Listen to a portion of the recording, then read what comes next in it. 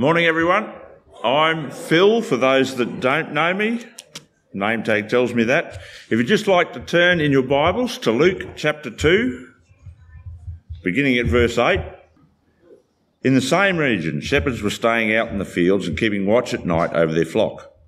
Then an angel of the Lord stood before them, and the glory of the Lord shone around them, and they were terrified. But the angel said to them, "Don't be afraid, for look, I proclaim to you good news of great joy that will be for all the people. Today in the city of David a Saviour was born for you, who is the Messiah, the Lord. This will be the sign for you. You will find a baby wrapped tightly in cloth and lying in a manger." Suddenly there was a multitude of the heavenly host with the angel, praising God and saying, "Glory to God in the highest heaven, and peace on earth to people he favours." When the angels had left them and returned to heaven, the shepherds said to one another, "Let's go straight to Bethlehem and see what has happened, which the Lord has made known to us." They hurried off and found both Mary and Joseph and the baby who was lying in the manger. After seeing them, they reported the message they were told about this child, and all who heard it were amazed at what the shepherds said to them. But Mary was treasuring up all these things in her heart and meditating on them. The shepherds returned, glorifying and praising God for all the things they had seen and heard, which were just as they had been told. This is the word of the Lord.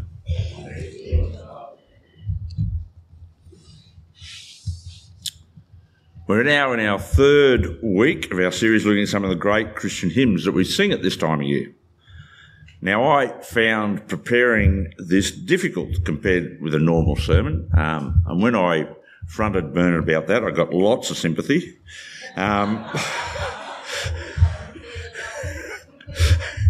He just said he did it to stretch me and it'd be good for me.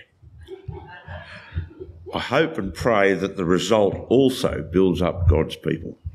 Let me pray for us, all of us. I need it, and you do too.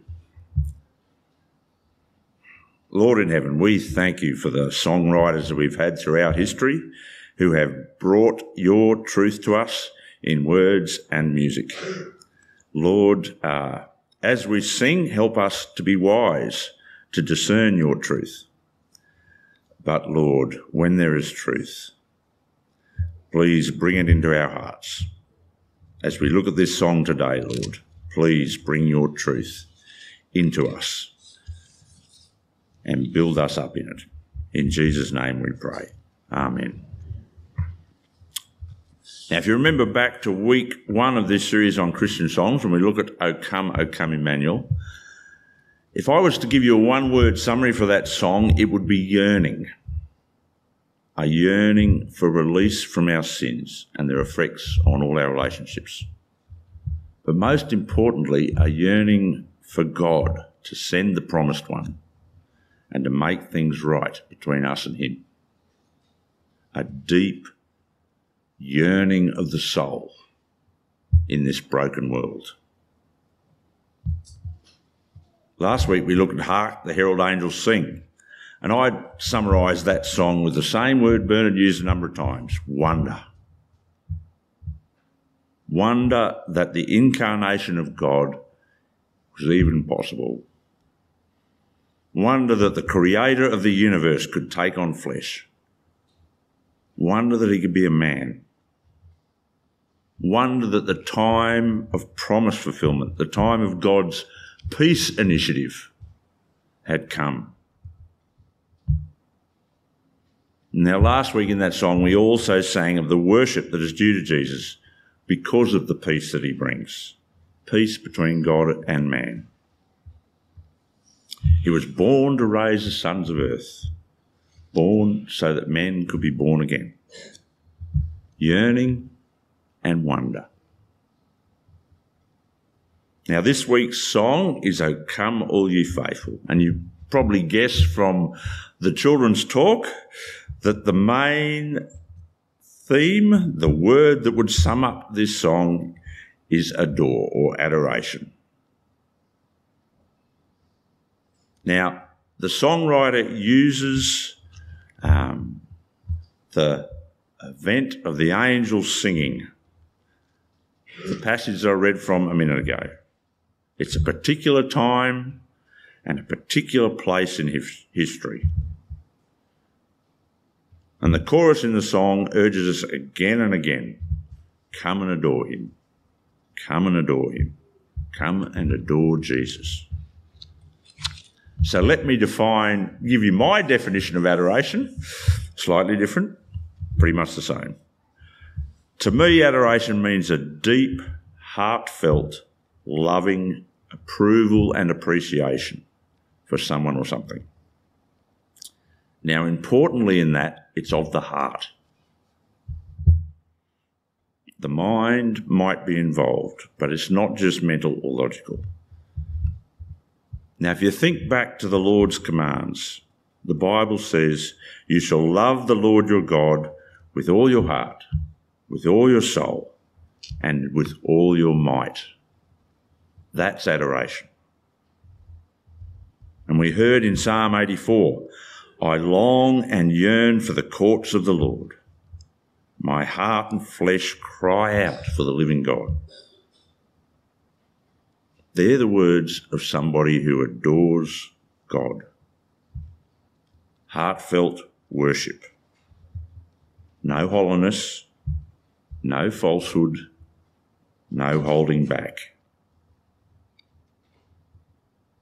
So it's a whole of heart thing, and therefore it can be overwhelming. So where it is directed is important.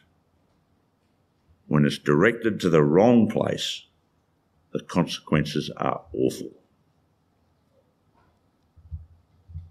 The theme and content of O Come All Ye Faithful is adoration. Now, the origin of this hymn is uncertain, probably written in the 1700s by an Englishman working in a French college. All the earliest copies bear the name Francis Wade. Probably initially written in Latin. Well, it was initially written in Latin. It was then translated by another Englishman, Frederick Oakley, working in Oxford around 1840. And he translated the verses we use today.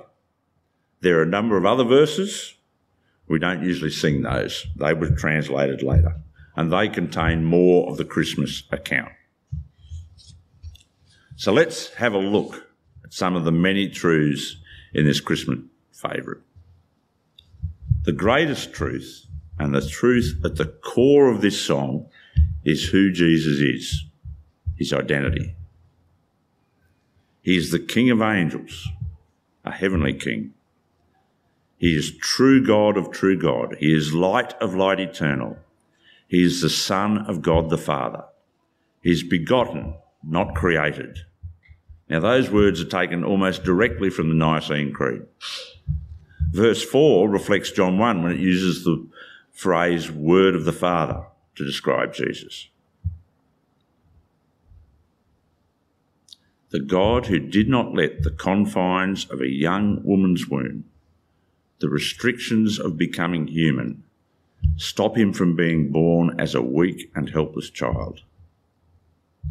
The God whose plan to save a faithful people for himself included this immense, this wondrous act of humbling. He who created the universe confined himself in a few human cells.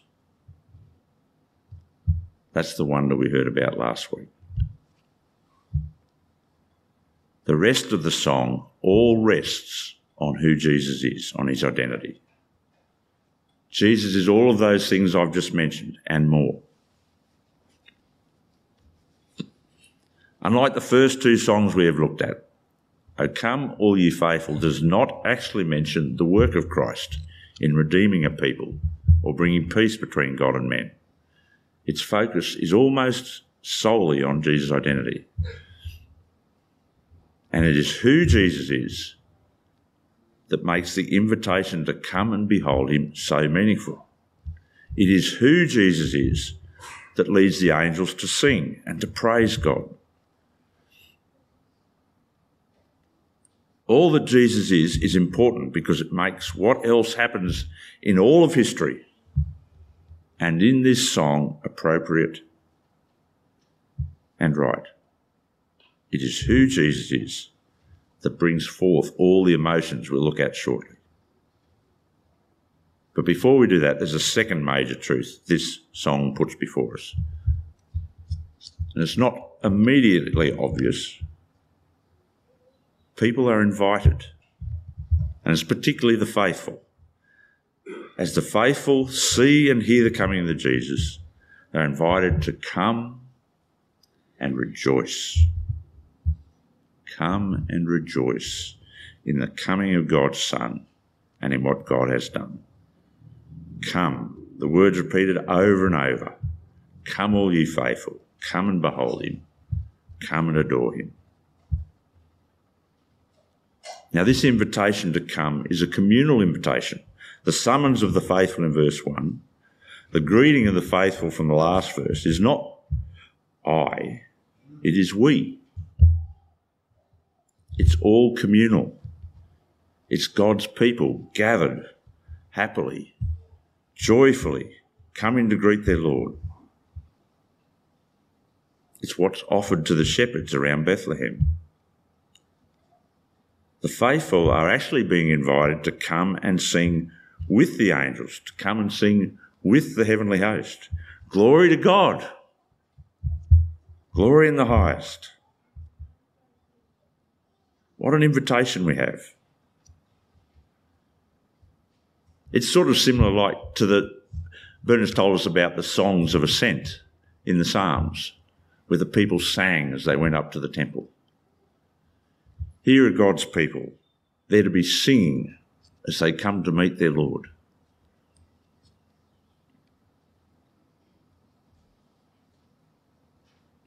We're celebrating.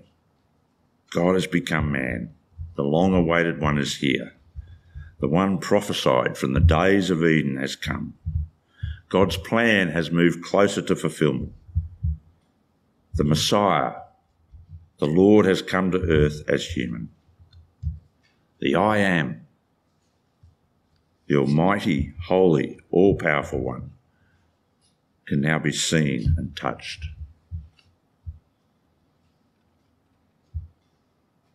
What is our response? The right response is worship. Worship and wonder. So what emotions does the birth of this particular baby at this particular time bring forth? I've already mentioned the happiness and rejoicing of God that God's people are to display. But the writer also urges us to triumph and exult in Jesus' coming. Those words sound strange to our ears. Triumph and exulting now have overtones of self-congratulation. This triumphant feeling is much closer to what the word triumph originally meant. Originally, a triumph was the celebrating procession that a Roman general was given when he returned to Rome after winning some great victory on behalf of the city. So the general would parade through the city with the people celebrating the victory that he'd won. And he'd won it on their behalf. They actually did nothing to cause the victory. They did not fight.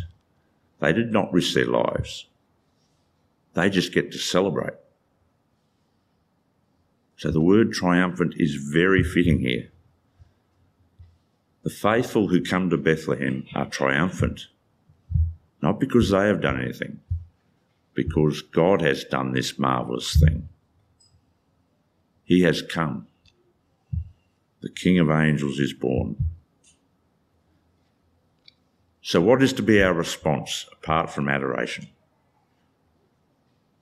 We are encouraged to sing our adoration. Do what this song itself does. Sing like the angels, with the angels. What a choir. The earthly host and the heavenly host united in one great song of praise. Glory to God. Glory in the highest. The singing in exultation, the joy and the triumph of the faithful, the call to come and behold what God has done and to greet him happily and joyfully. These are all right responses because Jesus is God. I've already mentioned it, but there is another theme which runs right through this song alongside adoration, and the two are tied together. I've already noted the call to come. The first verse and the chorus throughout repeat that. Come, come, come. Come and behold him who is the King of angels, God in flesh. Come, let us adore him. These words might be the invitation that the angels offer to the shepherds to come and see the baby who's Christ the Lord. They might be the words that the shepherds say to each other after hearing the angels singing to the glory of God.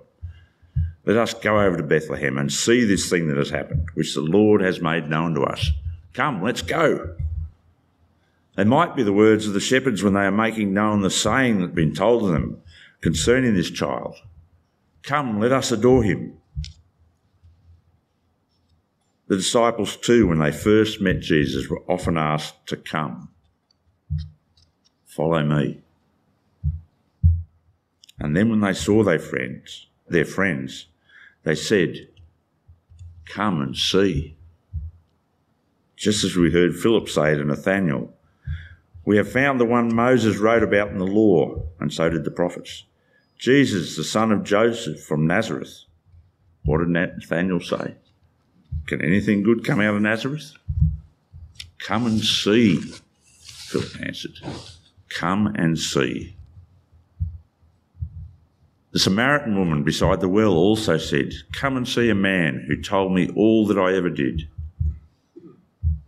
Jesus himself said, if anyone thirsts, let him come and drink. God is not stingy. The invitation to come is everywhere in the Bible, in many different settings. It originates with Jesus, but it flows through his followers and those who meet him to so many others.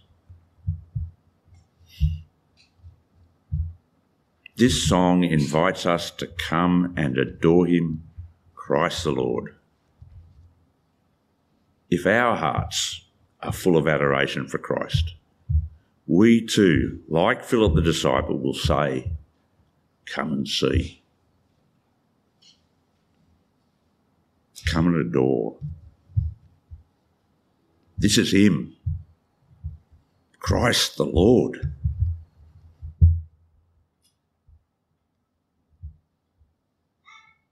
If we adore Christ, we will want to invite others. If we adore Christ, others will notice. You know when you meet a couple who are deeply in love with each other after many years of marriage. It's part of them. Shows in everything they do. Is it obvious in us, in everything we do, that we adore Christ? Now, I'm sure you've heard the phrase, I am passionate about. It's used too often these days. In my view, it's become meaningless. But whatever you think of the phrase, and I'm just a grumpy old man, it should be true of God's people in relation to Christ. Here we are at this time of year with the most amazing miracle and the most amazing good news to take to the world. If we adore Christ, we will not be able to keep silent. We will have to speak.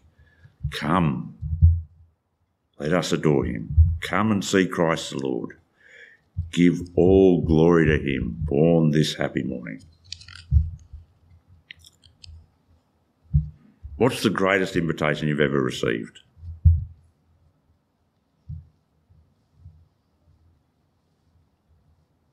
Could you stop talking about it?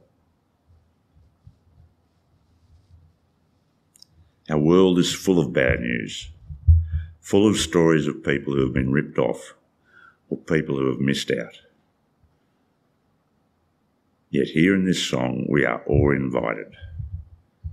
There is an invitation which reflects the invitation repeated throughout the Bible to come to God and worship him. Many seem to have trouble with this thought, to worship. Many seem to adore all sorts of other things, apart from the one person who we were made to adore.